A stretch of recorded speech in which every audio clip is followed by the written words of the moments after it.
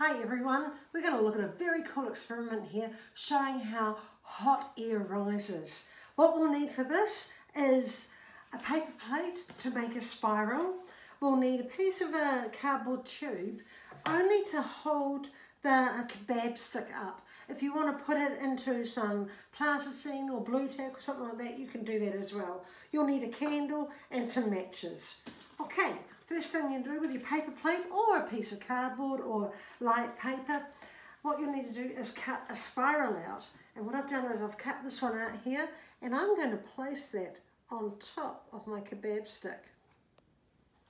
Like that.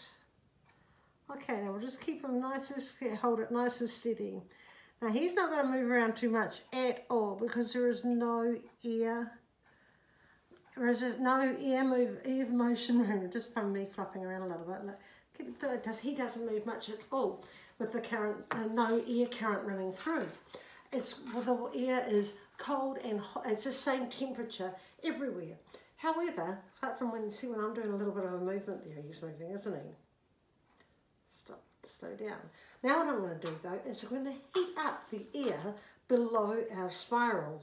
And as we heat that air up with our candle, we are causing a convection current. And what's happening is the air is becoming less dense and it is pushing the spiral around, rising it up like that. When you make it, be really, really careful not to get your spiral too close to your flame. But have a look and see how we're doing this here. See how it's just going around, it's following that spiral up and the hot air is rising. Have a go. Bye.